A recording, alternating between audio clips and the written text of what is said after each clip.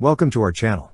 Don't forget to subscribe and put likes, because your support is important for us. And here we go. On April 4, 2024, the United States Department of Defense, DoD, made a significant announcement regarding the Amphibious Combat Vehicle, ACV, program, signaling a crucial step forward in the modernization efforts of the U.S. Marine Corps' amphibious assault capabilities.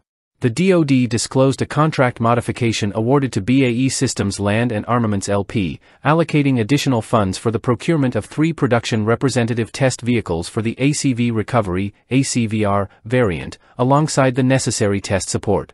This development follows a critical contract awarded to BAE Systems in March 2022, tasking the company with the design and development of the ACV-R under a $34.9 million contract.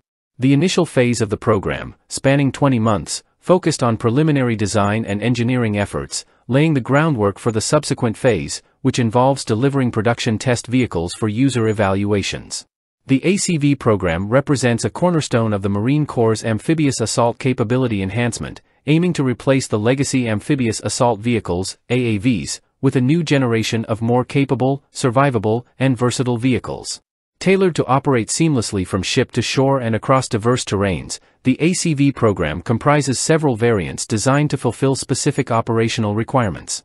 These variants include the ACV Personnel, ACVP, for troop transportation, the ACV Command, ACVC, for command and control operations, and the ACV Recovery, ACV-R, for maintenance and recovery tasks.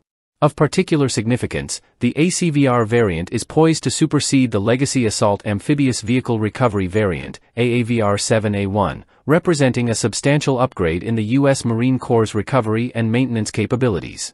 The ACV-R, based on the chassis of the standard ACV but without a turret, will feature a crane mounted on the hull's top for recovery operations.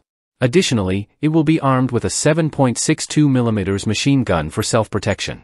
The introduction of the ACV-R variant is expected to provide direct field support, maintenance, and recovery services to the ACV family of vehicles, thereby enhancing the operational readiness and effectiveness of assault amphibian companies and battalions within the Marine Division.